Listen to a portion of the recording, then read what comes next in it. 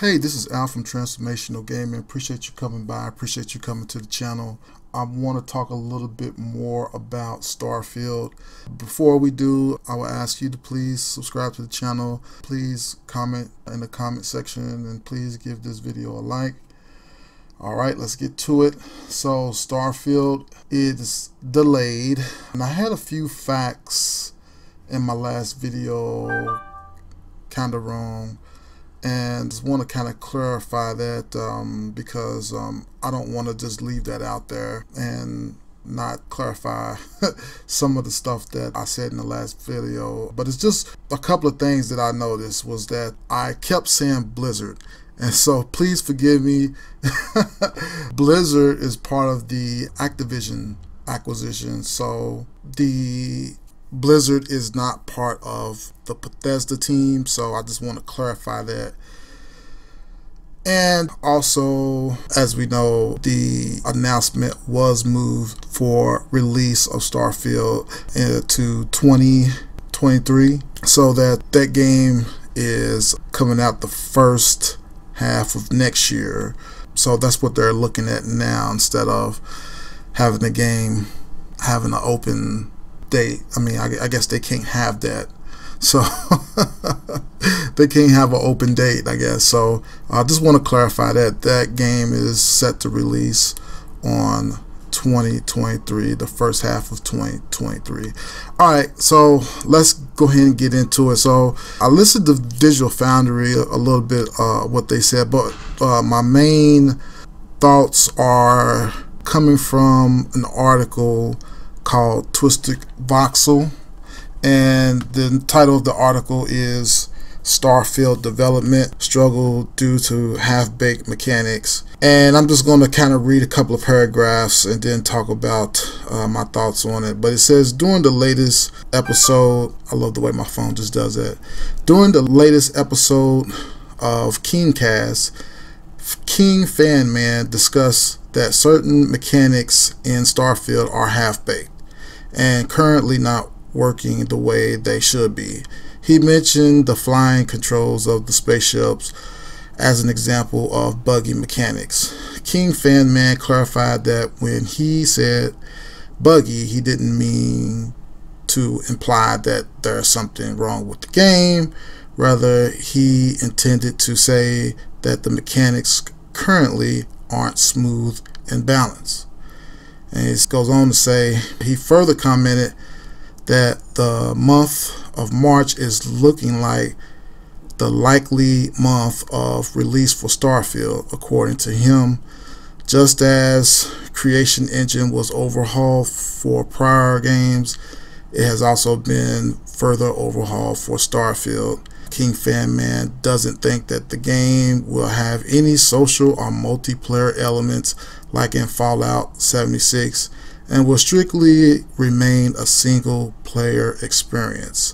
So there's some good and bad in that article. They also talk about the Creation Engine and stuff. They go on to talk about it. I'll definitely try to remember to put the link to the article in the comment section and in the discussion section.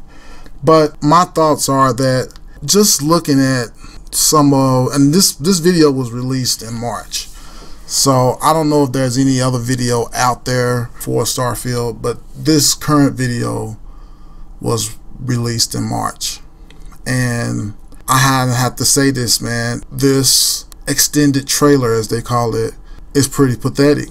And you know, it's just a difference. And don't get me wrong, look, the game industry is down right now. I mean, this is probably the worst I've seen the games industry ever. I mean, there are absolutely no games coming out as of note for this year. I mean, this year could be actually worse than 2021. There are no games that is slated to come out this year.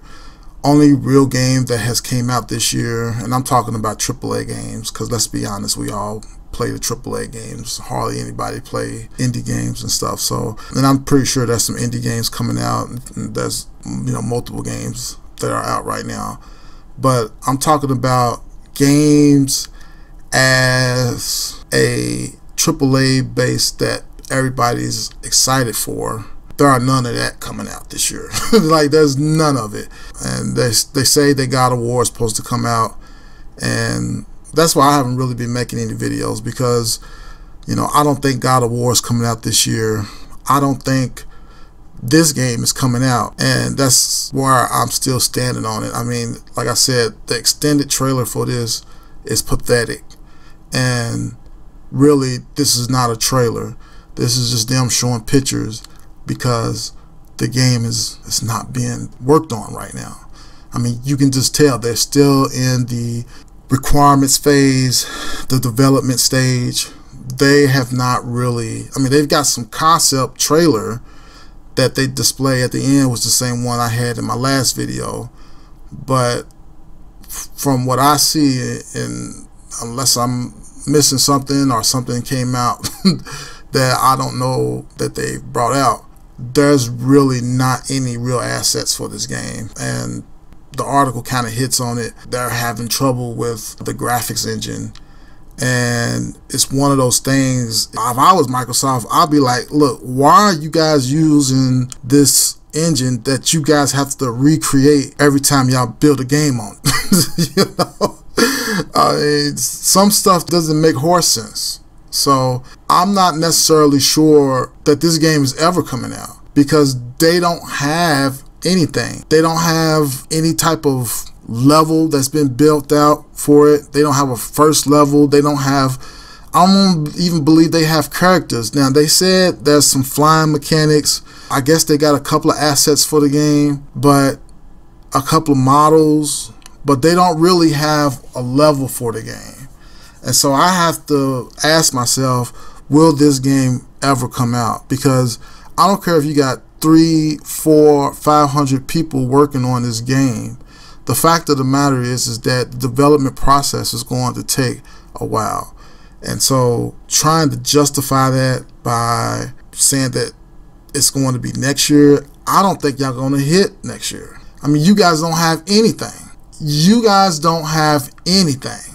And that's kind of where I am with it. I mean, there's not really any assets, no demos, no really nothing that has been made for the game. It's just kind of a sad state. So no, I'm going to stick to my guns. I doubt this game come out. I mean, showing me these pictures is not gaining me any confidence at all in the game. I mean, I just don't think this game is ever going to come out. Concept art for a game that's coming out next year is a bad sign. So I don't know, that's pretty much it. I'll probably throw the whole trailer proper on the channel, but outside of that, that's pretty much all I have to say about it. This is kind of confirmation for me that this game isn't coming out. And there's no way you're going to tell me, I don't care if you got 500 people working on it. No, you're not going to be able to finish this game. But I will say this though, and I will go in and say this, is that I'm pleased to hear that there's no really social aspect multiplayer that is a part of the game, because God knows this game needs that like a hole in the head. March of next year, believe it or not, is just next year. Next year, you know, this year is almost halfway over with. So, these years roll around quick. And I did want to mention something else that I had heard on Digital Foundry that John Linneman had discussed, and he was saying that games coming out and being produced in a 6, 7, 8 year life cycle and stuff like that for development is unsustainable. I am inclined to agree with that, because if you start getting games that habitually have a lifespan, a development cycle of 5 and 6 years, I can almost promise you that you almost have to have $1 trillion to really have any real significant return. I'm not saying there's that much, but you will have to have a return of like $1 billion for a 6-year game. Now, I know if these games come out in the black in any shape or form, I understand if they just break even that some will say, hey, it's worth it because we were able to gain market share due to this game. Sometimes market share is even more important than having a return on the game or have a positive ROI. But I think once we start playing position in consoles, I think that the console industry is going to be in trouble. And it's going to be in trouble because if it's all about market share and positioning and people having access to a specific game, then I think we're going to lose what makes console gaming and gaming. I think it's going to be something else, which Microsoft would love to do. Microsoft would love to change how gaming is presented and how gaming is developed. But the reality of the matter is that, I mean, having a $500 million game, $800 million game, and saying, hey, look, if we can make that back, that's a win. I think the business is going to be in trouble. Business of gaming is what I'm kind of interested in, because 6, 7, 8 years to build one game that probably 30% of the console holders is going to probably buy, I think that's a recipe for disaster. I just don't think stuff like that happens. I think what's going to have to happen is that they're going to have to figure out a way to cut costs and build smaller games, because the more I hear about the game, the more I get worried, because you know, now it's like they're building games that you could basically get through maybe 2 or 3 settings, like Horizon Zero Dawn or whatever, right? So you can do like 2 or 3 settings of getting through the main story, and then like there's this big vast game.